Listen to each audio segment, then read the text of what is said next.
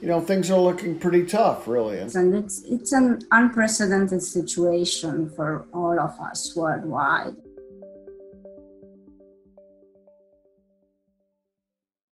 What we like doing as economists is scenarios.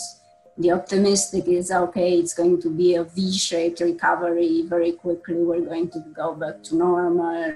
Average case is maybe it's going to be U-shaped.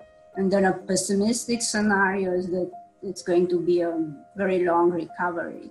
But here's the most likely scenario, and that is that we come into this downturn with a very robust economy in the state of Arizona. We had the good fortune, we had about $1 billion in surplus, kind of ongoing surplus, coupled with $1 billion in the rainy day funds. So it is likely that we will be among the states that recover the quickest.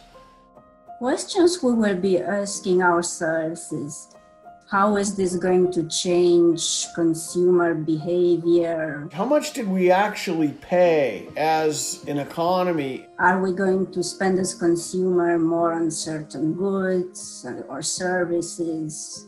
So it'll keep economists busy for generations, probably.